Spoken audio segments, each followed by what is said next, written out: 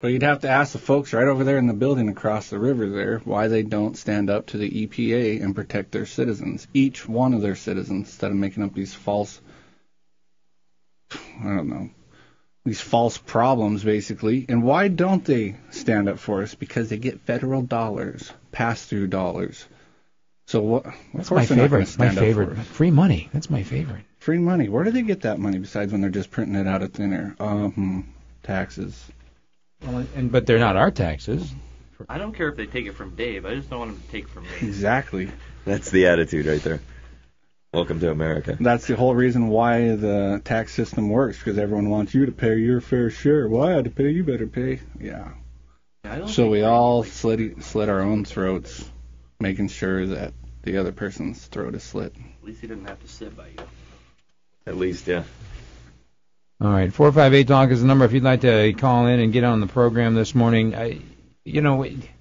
If enough people get together and decide to outlaw a particular behavior, if in this particular case, if we do say, if the majority of the people in the borough say, yeah, let's go ahead and restrict what can be burned, what stoves, what people can actually have in their homes to heat their homes with, doesn't that really open it up to restrict absolutely anything at any time? Or, I mean, I guess to a certain degree we already have that happening in America, but isn't that what happened in Nazi Germany?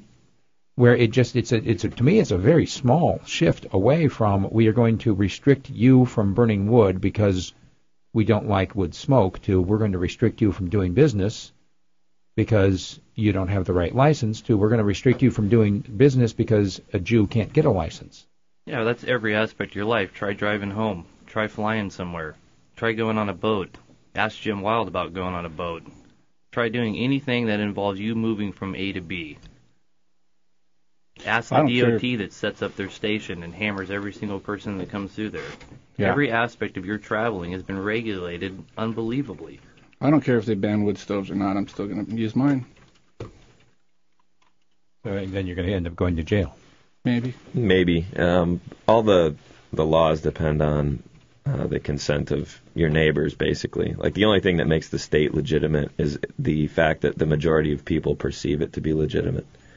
It's not their laws or the gun behind the law or anything like that. It's the perception of the people in the community. So eventually, if things get absurd enough and people stop treating it as legitimate, it will cease to be legitimate. That's the ultimate solution. Dave, do you think that's why when we have a Republican in and things are being taken from us, Republicans are all complacent? Yeah, that has to do with it, sure. It's both sides. Democrats are the same way. When their guy's doing it, then they say, well, it's got to be okay because I voted for the guy. Yeah, they think they share an ego boundary with the guy. They think the guy actually represents them, which is the farce of representative government. So they sit there and kowtow for 2, 4, 6 years, whatever, and go, yeah, I agree with everything he does. And then when somebody else starts doing the same things that guy does, then it's like, oh, the sky is falling.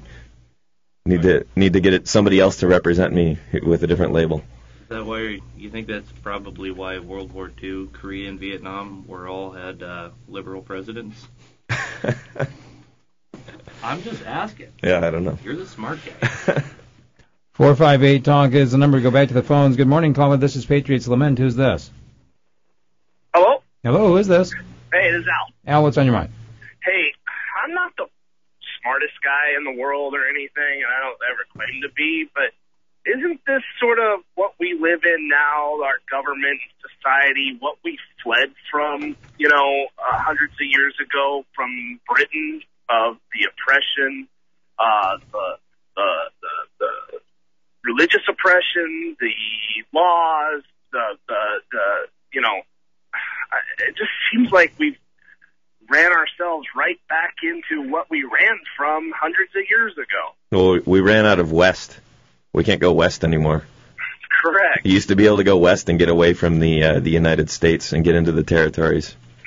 Correct. And we've gone north. We need to grow gills so we can just move into the ocean. But I mean, seriously though, yeah.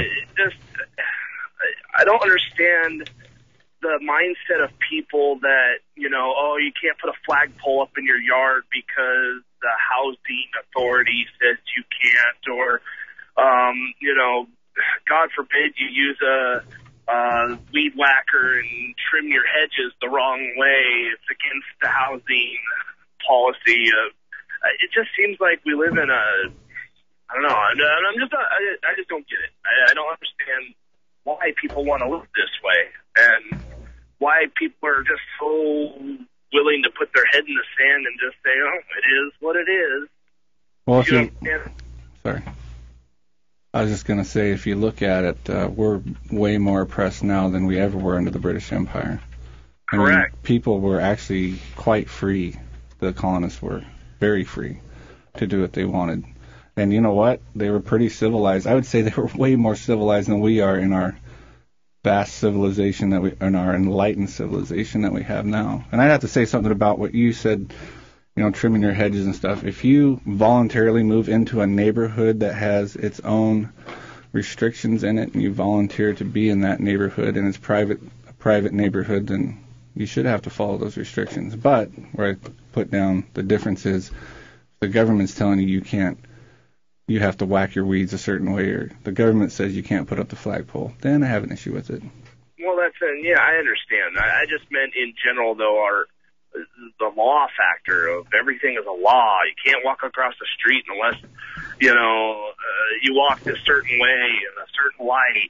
I understand some of it's for safety, but on the other hand, some of it's common sense, and, but we have to be told what to do. Like, you grow up and move out of your parents' house, and then all of a sudden you're right back with your parents again because the government tells you everything you can do, and then they tell you ignorance is no excuse for the law, and you had no clue. So I'm supposed to read up on law also?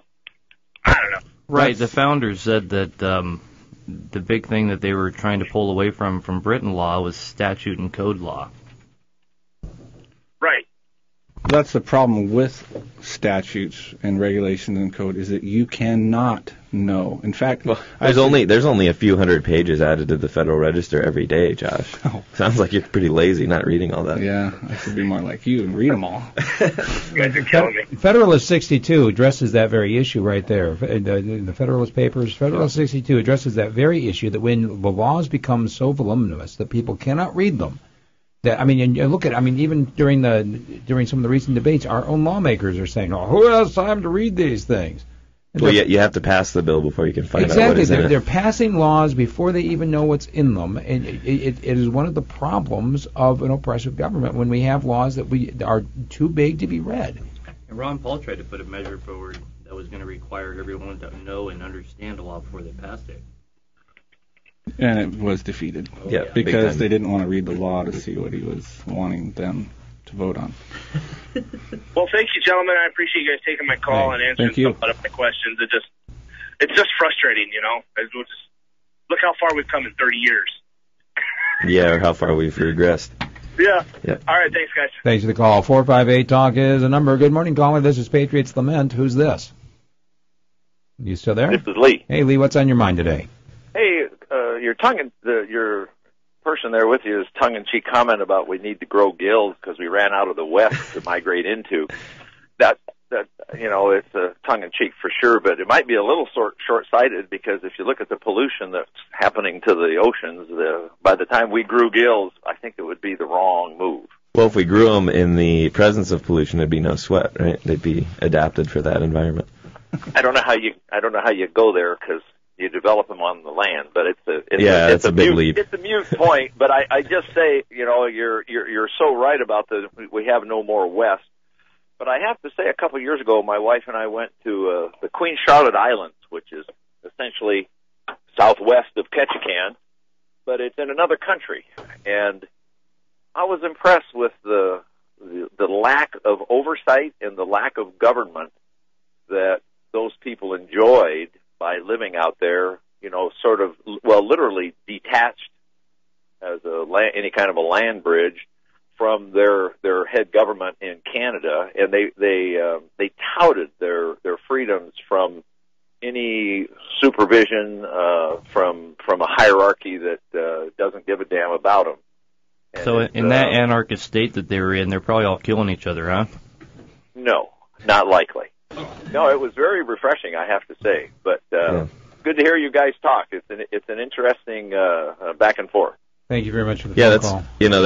That's a good point. As the screws get turned, people will start to leave when they realize the grass may be greener somewhere else. They're going to start venturing out and taking their money and their talents elsewhere. It's already happening. It is already happening in New York City. People are not just leaving the city. In some cases, they're going out of business. They're just saying, you know what, I'm not going to do this anymore.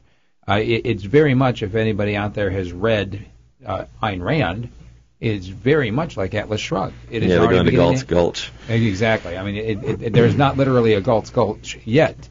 But there are. I mean, I think there could be one. I think Alaska. There is a community in Argentina that's been set up by Doug Casey, and he's kind of doing that. He's got expatriates from all over Western Europe and the United States moving down there.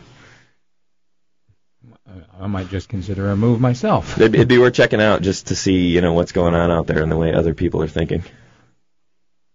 458 Talk is the number. Good morning, caller. Welcome to Patriot's Lament. Who's this? Hey, how's it going? Hey, it's going well. Who is this? This is Mike. Mike, what's on your mind? I know we're not supposed to talk about R's and D's, but I had this horrible thought the other day that it looks like the R's are going to be in complete control of everything here in the next year and a half, and a guy like Mitt Romney as president, or Rick Perry, Boehner, I mean, if people think things are bad now with Obama in there, it's going to get a lot worse with the R's in there. And I'm an R, so I can say that. No, I think all of us here agree with that. I mean, because the people go along, like we said a little bit ago, the Republican people go along with whatever the Republican establishment tells them that is good. That's how we got the Patriot Act. That's why we have the TSA. I mean, we've gone over this a lot. I'm sure you've heard all the different agencies and different acts that have been enacted and that are brought on by Republicans, and how horrible they are, and how they all come from the R's. Yep. The R's do it, and the R's are too stupid to know that they're doing it. As far as their rank and file. Well, that's why I kind of wanted to challenge someone to actually come up with something. I mean, Randy knows the Republicans pretty well. Maybe he can bring it up, but name one thing since 2000, because that's when the last time that they had every house in Congress and the presidential palace, what law or what one thing did they do to protect individual liberty? Or you could even go beyond that and say, name the things that under the first Bush term happened to destroy individual liberty versus those under the Obama administration. The list would be much, much, much longer for the Bush administration. The only thing people complain about Obama is his socialized health care, which the Republicans had a similar proposal on the table ready to rock anyway. Mitt Romney. So it mirrors Mitt Romney's Massachusetts law. Yep. So the future is a little bleak no matter what happens. That's why we just like to, like we were saying, you can't go any further west, or I'd like to just take care of this little tiny community right here and get people to wake up. Exactly. And where we can, if it does get worse and they fail, they falter, the federal government goes under, the money disappears, hopefully, then we can just still live our lives like a normal society. Yeah, that's about the best we have to look forward to right there. Yeah, well, I mean, it's not something that's actually that bad. If we could just respect each other's liberties and rights and just let the market move along, and we didn't have to have people telling us how we should live every second of our life, I think most of us would be just fine. Yep. All right, guys, keep it up. Thank you.